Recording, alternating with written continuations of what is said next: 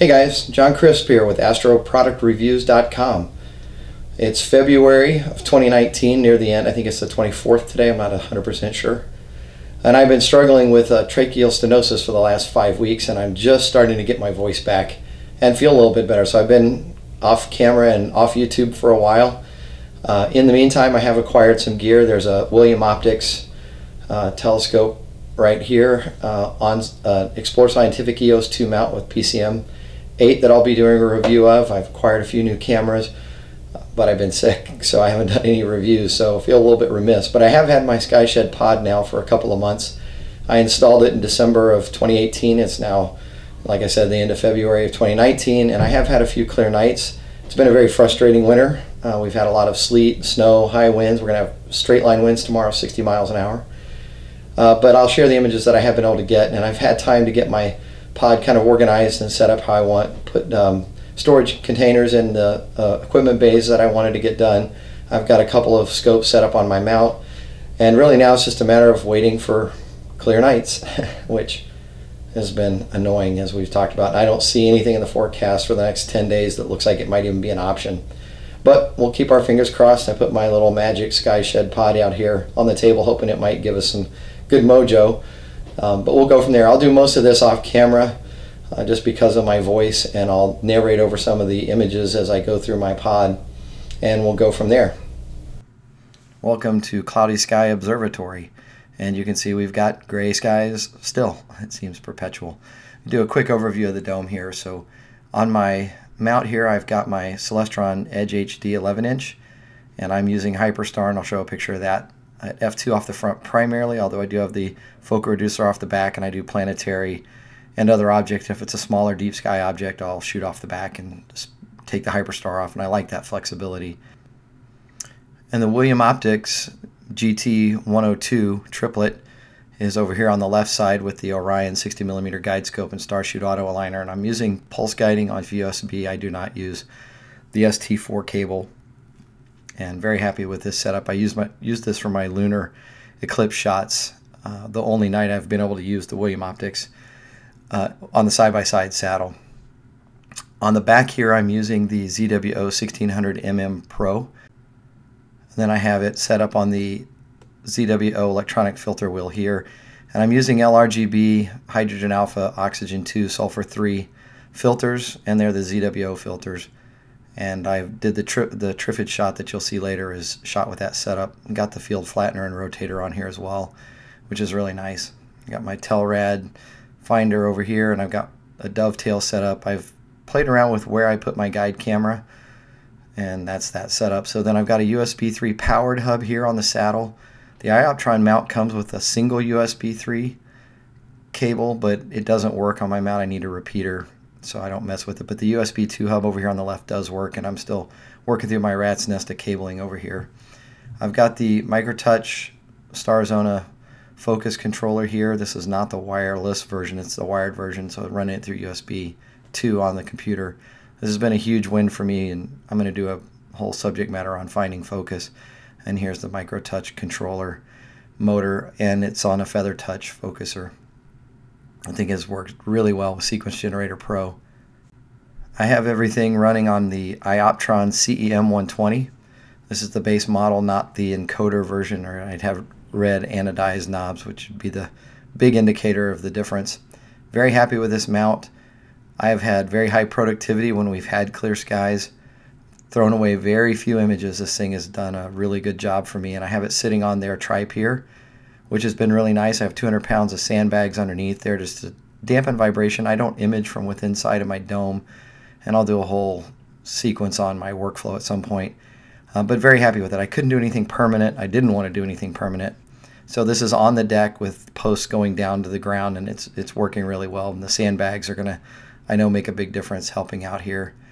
And then you can see kind of power runs out here and everything. And I've got the Thousand Oaks optical dew straps that run through. That's a battery sustainer trickle charger for a deep cycle battery over here on the right.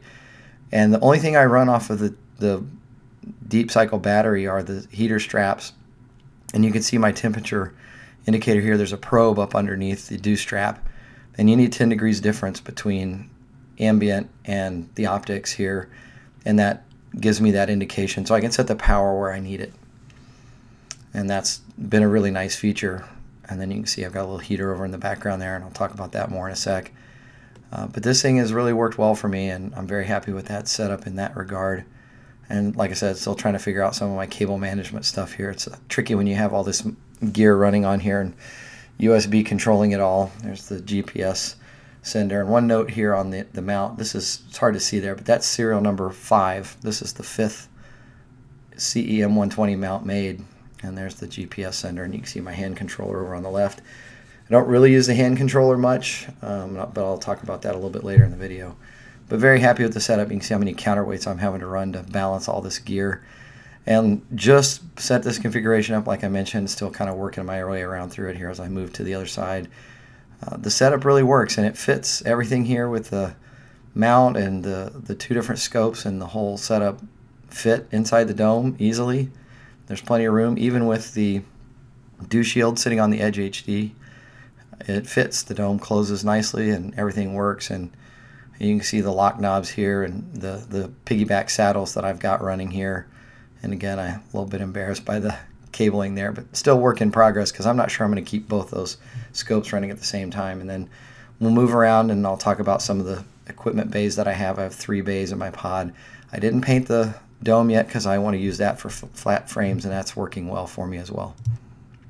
So moving around to the front here, this is the ZWO ASI 294 MC Pro one-shot color. Just got this camera, very happy with it so far. USB 3 here, sitting on the Hyperstar, and I've got a shot of Orion that I shot with this because, of course, everybody has to go shoot Orion as their first subject, it seems like, just because it's so easy to identify what you're doing right and wrong. And then love the diffraction spike focuser now that comes on the William Optics, and everything's been working. So in the equipment bay that's behind the mount and scope, I've got my 12-volt battery here. I don't remember the capacity, but it's a deep cycle battery, and that works really well. I don't like having power running off of that battery once the dew straps are on. I just want clean noise for my camera, so I run those off AC converters. And then I've got storage here, 3-drawer storage bin here that I think I paid $20 for the local supply store. And that's a piggyback guider scope that I'm still kind of playing around with which one I'm going to use long term. And I'm really happy with the equipment bays, and you can see I've got the UV spray, and I think it's just Krylon paint if I'm not mistaken. But I really like that that's in there, and that'll help with temperature in the summer. And then here's one of my other equipment bays, and you can see I've got my covers for the scope, and I've got a flat panel here that I use for my flat frames. Another 3-drawer storage bin, a little smaller one, my dome locks, and in here I've got another camera.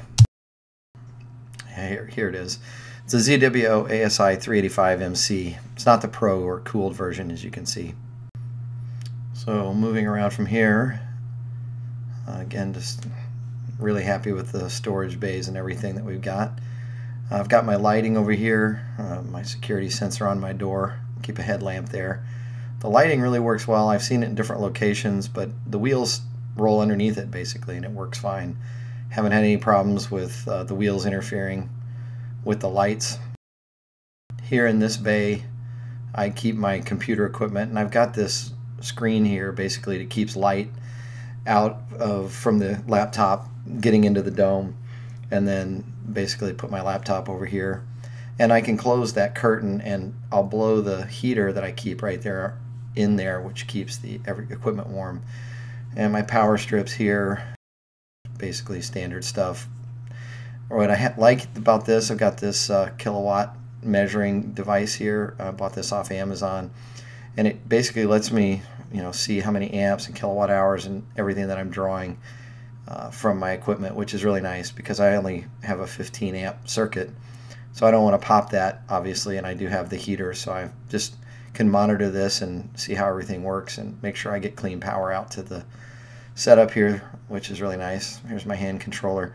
I don't really use a hand controller, like I said, I plate solve, but I do set up and I'll point through the hand controller commands to the general area where I'm going to be shooting, and then I let the plate solve. But that just makes sure that everything's working like it's supposed to. It's pointing where it needs to go and everything's working, because occasionally I'll get a communication error. Here's my heater, and that little heater, when it's been 0 degrees outside, I've had the dome, when it's shut with the sun out, up to almost 70 degrees. So that thing is a ceramic heater and it does a good job. Again, I do keep a security system with my dome. I've got that on the door there, and I've got the insulated walls, and I've got the UV lining there that is an option. I think it was $60 or something like that.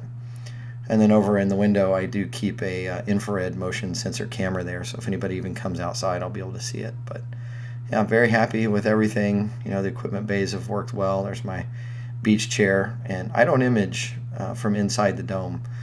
I get everything set up, and I'll make sure I'm in general focus and everything's going, and then I go inside and I remote into my laptop and I control it that way. I do have enough Wi-Fi range to be able to do all of it from inside the house, but it's just easier plugging everything into USB 3. So that's my setup. I've been very happy with everything, loving it so far, and I'll post a few images for you to take a look at.